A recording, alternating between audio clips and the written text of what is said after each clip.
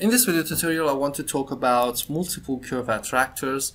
So basically, I'm going to use two curves in my example and use them to extrude some of rectangle panels. So you can see that these panels are extruded based on two curves. So this is the first curve and this is the second curve.